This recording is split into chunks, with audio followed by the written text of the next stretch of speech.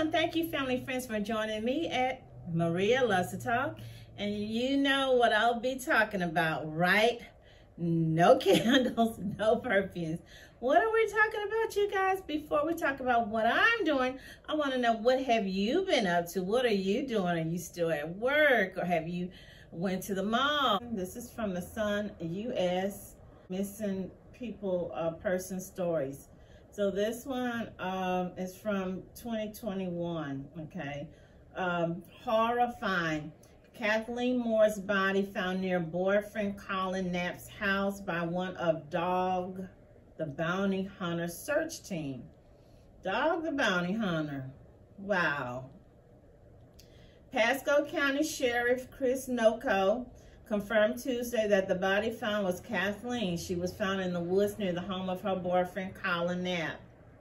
8 days after Kathleen Moore went missing, her family and friends now know where she is, and it is not by any means what they were hoping for. Kathleen's body was found in some thick woods behind her boyfriend's house today, where she was last seen. Fox 13's Brianna Ardondo joins us now live from the Polk County Sheriff's Office. Hi there, Brianna. I know this is the information her friends and family have been waiting for. It's been a rough day, I'm sure, for them. But she was found not even a day after the Sheriff's Office reached out asking for help. Mark, such a tough day for them to hear this news that she has been now found. And of course, as you mentioned, not something they were wanting to hear. Pasco County Sheriff says that they got a call from someone this morning that they had found something, and it ended up being Kathleen Moore's body. And now tonight, her friends are sharing how they will remember her. Kathleen Moore is found now and can be put to rest. We were kind of holding out hope, but I mean, we knew. But now, I mean, it is closure. And actually can come home and we can, you know, we can do what we need to do. Pasco County investigators say they discovered her body Tuesday after getting a call. Sky Fox shows the area behind Carmel Avenue in Newport Richey. She was about 50 yards northeast of Collin Knapp's home. And so it was a very heavily brushed area. She was actually covered. You can almost describe she was definitely covered on purpose. Kathleen's boyfriend, Collin Knapp, is charged with her murder. A Pasco County court complaint says detectives found bedding with a significant amount of blood on it. The sheriff says Knapp tried to get rid of evidence in a dumpster at his job. There was a lot of evidence that had been found in those dumpsters, and when that was found, there was 14 additional industrial-sized dumpsters that went out there that our detectives combed through. The sheriff's office says Kathleen was a domestic violence victim. Survivor advocates in Tampa Bay say it's a common problem that people still don't talk about, but legal, mental health, financial help, and more is available to victims. So I think for somebody who is experiencing some of these things and doesn't really know or understand if it is domestic violence, to call your local certified center and talk it out. Kathleen's friends say they hope others will listen. You know, if you're in a relationship like that and you need help, just get out, get help. Now the focus turns to saying goodbye to their friend. Life of the party. Great smile. I mean, she was there for everybody. We loved her. We still do. But we're going to keep her memory alive.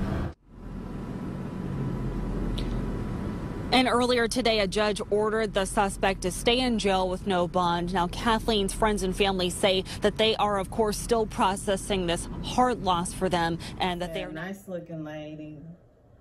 I'm gonna keep it real. A Swirl interracial couple.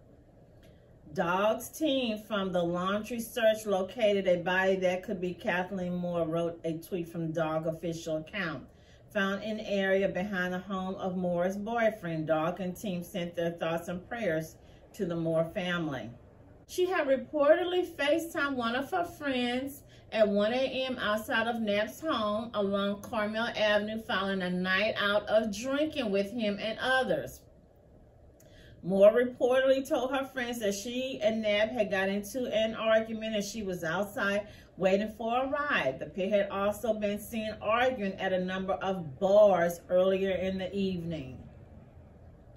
Okay, so this big old funky diabolical creature telling the family he didn't know what in the world had happened to her, that she had took off.